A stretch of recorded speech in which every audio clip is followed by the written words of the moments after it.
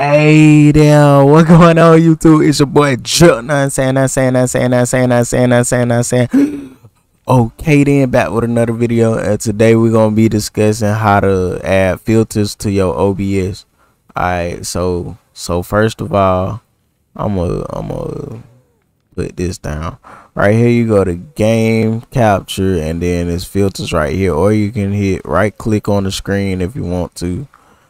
If that's not on your screen, and filters is right here. Boom. Alright, so I'm playing Dead by Daylight, and these my settings right here. Just a quick little tutorial. You can turn it on and off.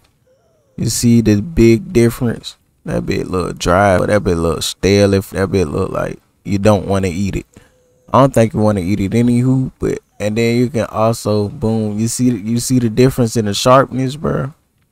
Like boom, it look crispy. I got another setting. These are the settings for GTA 5, but it don't need too much. Alright, close. Well, I'm gonna leave it up here a little bit longer so you can, you feel me? Go on and copy that, huh? Alright, but yeah though. Okay then.